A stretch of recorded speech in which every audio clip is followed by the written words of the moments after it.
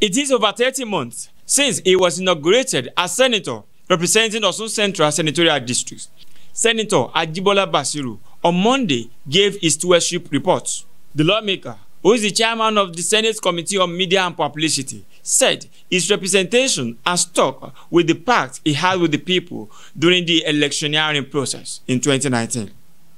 Which I call my pact with Osun people, and which we publicly advertise and use as a manifesto. It was published September 2018, shortly after I secured the endorsement and support of leadership of my party to carry the banner of the party. And that is what we have set to do. Flanked by the Chief Press Secretary to Governor Adegboyega Oyetola, Mr. Ismail Omekpidon, and his senior legislative aide, Mr. B.C. Babalola, the lawmaker gave his stewardship report at the constituency office in Osogbo, the state capital. Speaking on the special intervention projects he has been able to attract to his constituency, Ajibola Basiru have executed the following projects.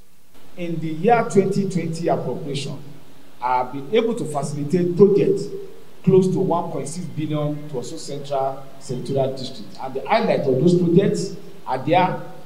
Almost all the projects, except one, have been completed. And the one that is has not been completed is the Agricultural Entrepreneur Skill Development Center, which is located in Awosulu in the Osogbo West LCDA, which land was given to us by Governor Oyetola, and it's already at roofing stage. So in a couple of weeks, we are going to complete. Except for that, all other projects that were facilitated in the 2020 appropriation were duly completed 100%. This includes training, empowerment, construction of blocks of classroom, and facilitation of roads. As you can see, the road from entering from Abakuya up to the Asarudin Grammar School in Osogbo were duly initiated and were completed. So it's not a case of any project being abandoned that we facilitated. And that is because we ensure that we isolate ourselves from procurement process and from dabbling into the process of implementation of those projects. And in terms of community engagement and reach to our constituents, I would say that many people will not know whether actually I'm a legislator in Abuja or a citizen residing here, because only will that be a period of 10 days that I will not be in Osogbo and elsewhere all over the constituency. Of course, during the COVID-19 pandemic, it was challenging, but then we made intervention, which we did not publicly announce, and I think Mr. Toyisu was always nudging me that I was blinking in the dark, but I said matter of charity and matter of humanitarian intervention should not be politicized. But what we did, we can make it public now. We set up a center whereby we have phone numbers receiving calls from vulnerable constituents, and we sent resources in terms of money to them. We also distributed food to vulnerable in the society to ensure that as part of our process to alleviate the challenge of COVID-19. Of course, we produce face masks, and we also facilitated water and sanitation project to market in Osun Central Senatorial District.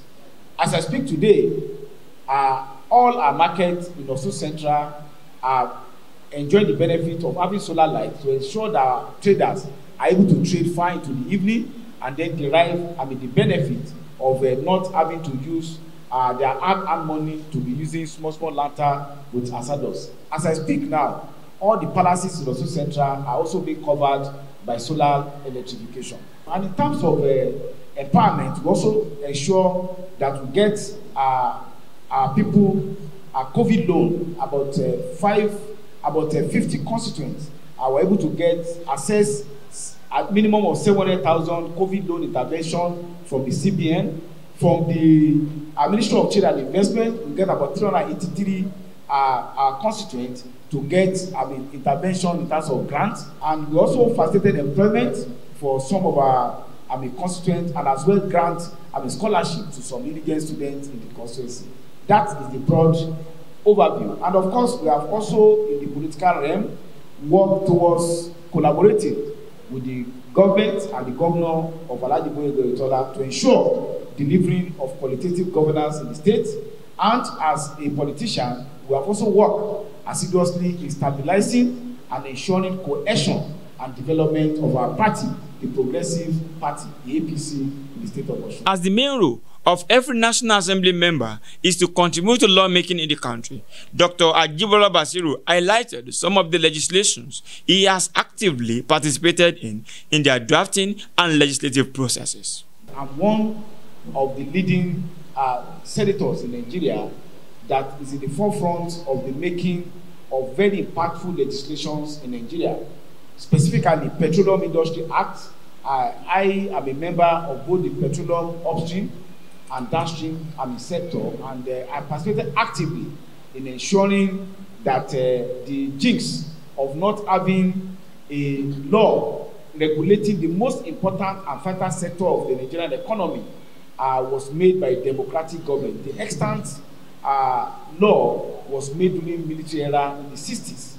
I was also actively involved in the passage of the Company and Other Matter Act, as well as the Banks and Other Financial Institutions Act, and of course the recently concluded Electoral Act. I'm the only member of the Southwest in the Senate that participated in the Urbanization Committee, and we thank God that that is introducing innovations that will ensure free, fair and transparent election in Nigeria. Part of the reform in the new constitution that we're working upon is devolution of powers to the states along certain fundamental areas, and for instance, incorporation of business and so on and so forth, which will be unfolded after our retreat on Monday.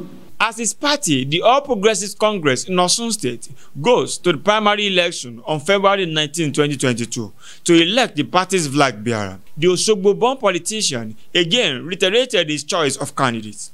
He said he is solidly behind Governor Adegboyega Oyetola, calling on party members who have different opinions to test their popularity at the party's shadow election slated for February 19. I'm with my party, All Progressive Congress, the party that has seen it fit to give me the mandate to represent it at the general election, and I'm also with the people of Osun Central. The people of Osun Central have elected me to represent them both in the National Assembly and politically.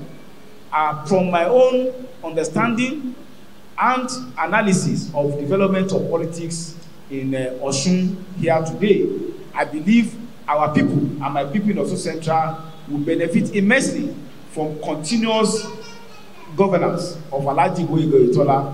My preference is to support Governor Oyetola to secure the mandate of our party in the February 19 primary, and ultimately to work assiduously and ensure its success in the 2022 July 16 elections.